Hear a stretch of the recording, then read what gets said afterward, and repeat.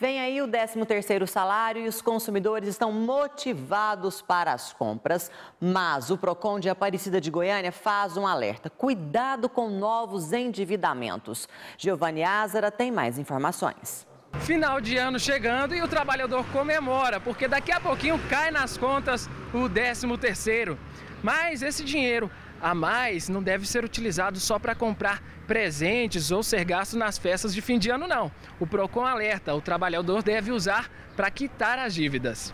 Pois é, apesar de ser uma tentação olhar uma vitrine de uma loja e ter esse dinheirinho no bolso, o 13º deve ser a oportunidade para quem está endividado pagar os credores e ficar livre dessas contas. Pagar a conta. E é justamente isso que indica o Procon de Aparecida, que ainda lembra que no início do ano a população tem outras despesas, como material e renovação de matrícula nas escolas, além dos impostos. Outra orientação importante é sempre tomar cuidado para evitar o endividamento com cartão de crédito.